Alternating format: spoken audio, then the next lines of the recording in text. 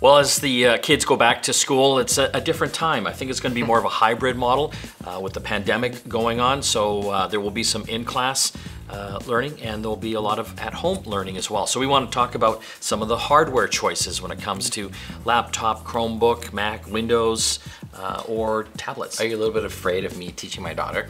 Grade 1? I am. I'm freaking out. Well, luckily there's a lot of educational tools. So I think the important part is that, you know, all these school districts have different types of platforms that they're going to have the kids on. So we're not going to really delve into that. And also, you know, there's going to be the whole video conferencing aspect. And I think that's going to be an important part of the type of device that you're actually choosing. You got to have something that's powerful enough to have some decent video.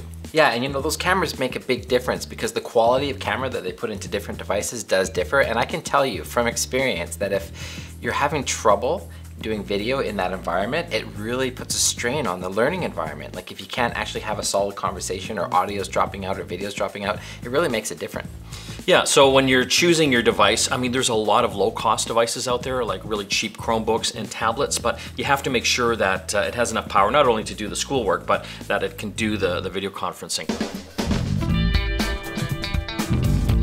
So let's start with Chromebooks. Those are a really popular choice right now. A lot of school districts are actually kind of mandating them as the device of choice, and they really range in price, like from like $180 up like to $1,000. And that's what I like, is the fact that they are inexpensive. So all families have access to this platform, and that gives them the ability to participate in this online learning.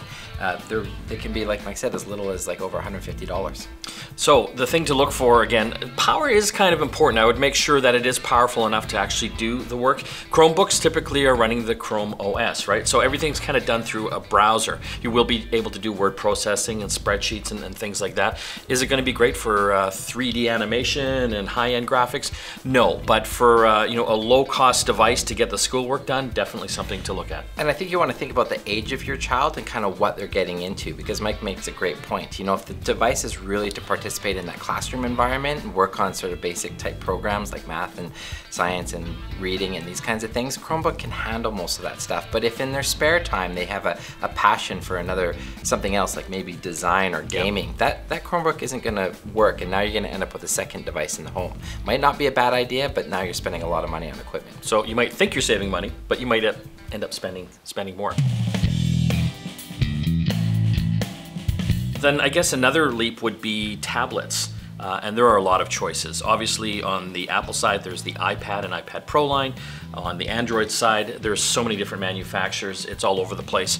I personally kind of like the iPad line, especially the new iPad and the iPad Pros, because they've got the magnetic keyboard smart connectors there. So it just basically kind of clicks right onto the tablet itself. And if you even look at the entry-level iPad right now, I mean, it's up there. I think it's several $100s, and then the keyboard's another $150. But you can get the keyboard. You can also get an Apple Pencil, and it's super versatile and super light as well. The processor in them, they're fantastic. They're more powerful than a lot of laptops out there. Well, and this is the thing, if you have the budget, there's a reason to go for this, because you're really not overspending.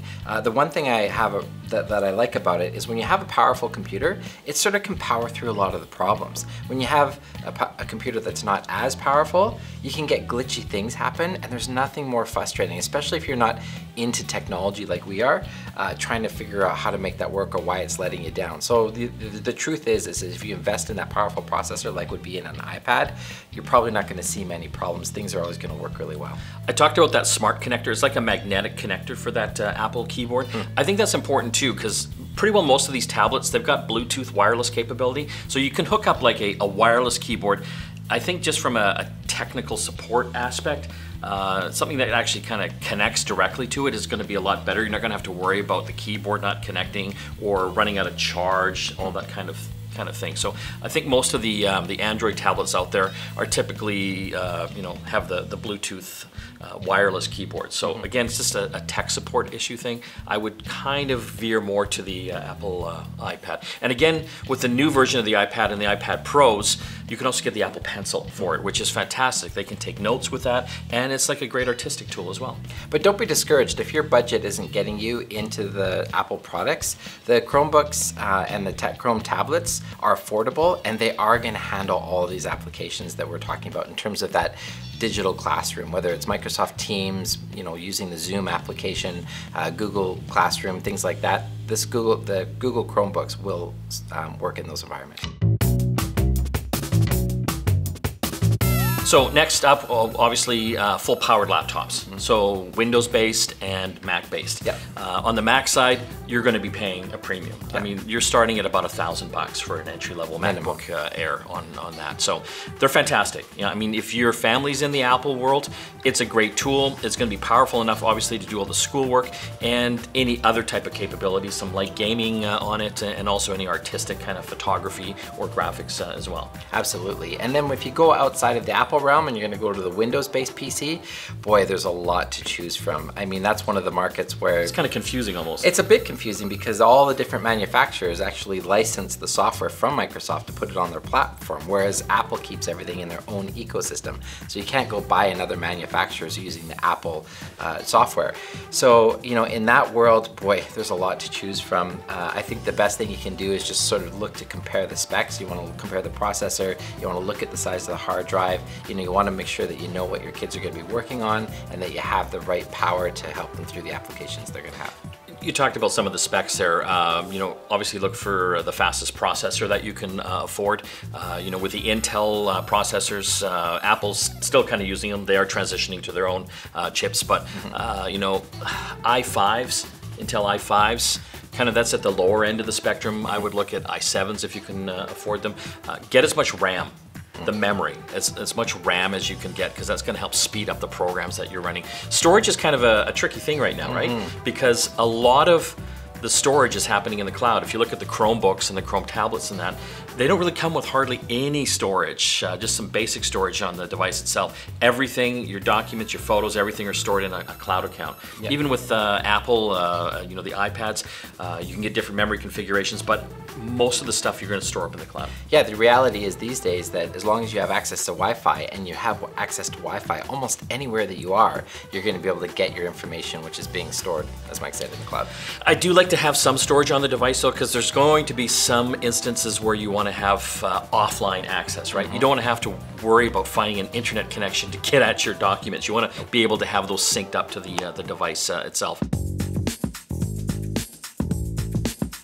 So in the whole device category, budget-wise, Chromebooks, no question. You can get cheap Windows laptops as well for a few $100s.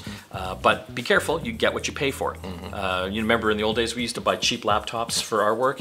They didn't last that long. No, we cycled through them quickly. Yeah. So yeah, I find when you do spend a little extra money on it, you get a few more years life out of it. So you, again, get what you pay for on that. So back to school means looking at these devices, Chromebooks and some of these tablets on the lower end of the budget range. And again, if you want some more versatility, the MacBooks and what have you are definitely something to look at as well.